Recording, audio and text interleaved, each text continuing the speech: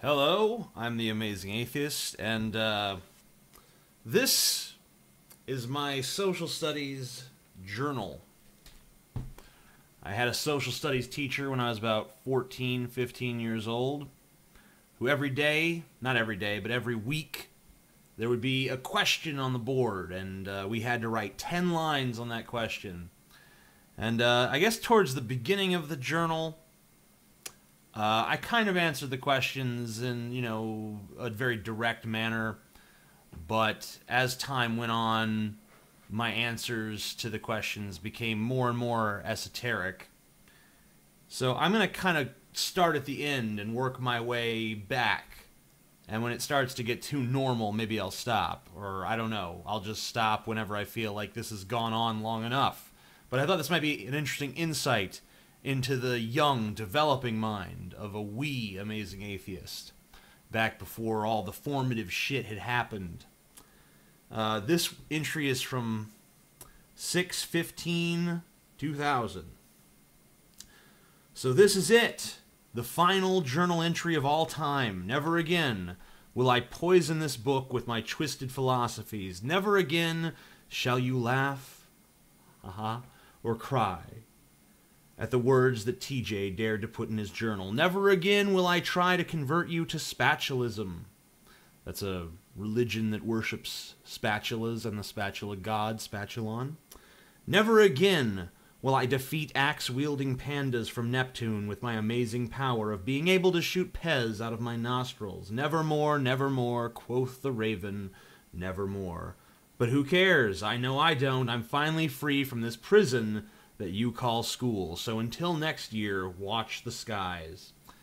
And just to troll him a little bit more on that last day, I put this entry upside down on the back of the last page of the notebook. Just to fuck with him. Because I'm a bad guy. This one's from 5/16/2000. When it's nice outside, I like to stay inside and watch TV, play video games, and use my horrific power to raise armies of zombie slaves that obey my every malicious command. By this time tomorrow, the world will be overrun with a legion of my undead warriors, and humanity will fall to its knees to worship me. Ha ha ha! Another fun activity is fishing for Big Reno, a fish so mean that it was named after the Attorney General. That was Janet Reno at the time. Just in case you're too young or too stupid. I don't know. I'll get you, Big Reno, someday. Someday. This one is from 5/11/2000. A good field trip would be to the Playboy Mansion. What? What? It's educational. Sex education is cool. I can't wait to meet all of them hot Playboy chicks with their bunny hats and all but it for some... I think I meant albeit, maybe. For some unfathomable reason, we weren't able to visit the Playboy Mansion. We should get to go to a magical place where the tea flows like tea and the birds only chirp the melody to the Jeopardy theme music. It's kind of superfluous. Melody to the Jeopardy theme music. It really should just be the melody to Jeopardy or the Jeopardy theme music. Whatever. I was young, damn it. And everyone is somebody special. You guessed it. Kansas. We heart Kansas. Kansas is a magical place. It's in 5/4/2000. If I could have an honest answer to any question that my diabolical mind could conceive, I would ask the simple question that has plagued man for centuries. Whatever happened to Mr. T? He was so strong and he talked funny. And I saw him in a Pac-Man commercial and stuff, but why doesn't he make his intellectual thrillers like Rocky III anymore? If I had one question I would ask Mr. T, I would ask why Mr. T is just some poor has-been begging people for steroid money. Why? Why? Why? I must know. Still a valid question. You know, Mr. T doesn't wear his jewelry anymore. He said that he saw all these people living in poverty and he realized like it was too ostentatious to have all that shit. I think he just couldn't afford it anymore, personally. I don't plan to do anything but sit around watching Dragon Ball Z and overdosing on sugar by drinking 163.7 liters of Dr. Pepper and a milkshake. Only one milkshake? I'm far more gluttonous now. It is possible that I may actually get off my butt, yeah, and go do something that requires movement, but I sincerely doubt it. Oh wait, never mind, I forgot what was going to happen over break. My dad's coming to visit and I haven't seen him for 2+ years, so that should be rather interesting. And by the way, I hope that I wrote what I was supposed to, because I'm not even sure I wrote about the right topic. At least I'm honest. The most important invention of all time is the spatula. Yes, I know that it's not exactly a supercomputer, but without it we'd have to flip pancakes with shutter, a fork. I admit that I may be biased. I spelled biased, B-Y-I-S-T. Since the spatula saved my life that one time. But I think that I could use that as an example of how helpful they are. They make great back scratchers and even better weapons. A spatula is actually a rather poor weapon. But I am right on the back scratcher point. That's very useful. In conclusion, the planet Switzerland is a land of beauty and contrast. Yeah, sound conclusion.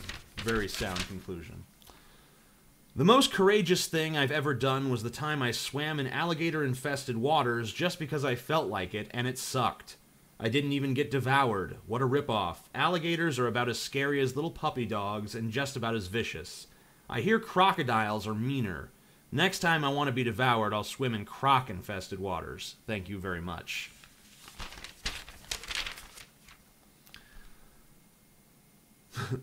I don't know. No. I better not. Wouldn't you like to know? I would donate it to someone who deserves it, like poor old Bill Gates. He could use it as toilet paper or tissues or something. I know what you're thinking. But TJ, Bill Gates already has billions of dollars. Well, that is not enough.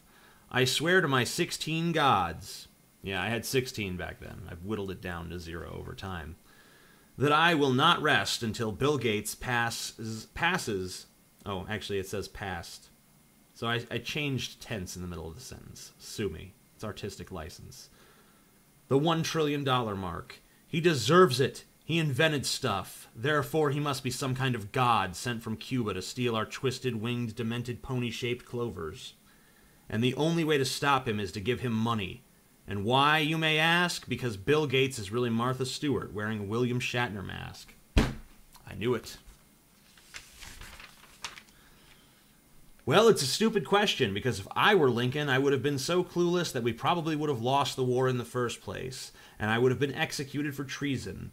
But in the small chance that history doesn't change, then I would show no mercy to the southern pigs. I'd execute them all. Every last one of them would be shot, hung, beheaded, electrocuted, poisoned, beaten, and tortured for the remainder of their short lives. It may seem cruel and unusual to some, but for me it's just another Tuesday. Street Fighter reference there for the astute. Not the good games, the bad movie. I am not the kind of person who revolts.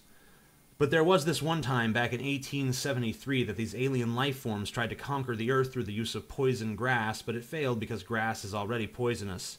I revolted against that. Will that work? No? Okay. Then how about this? Next year, I plan to revolt against McDonald's for selling ground hippo in their burgers.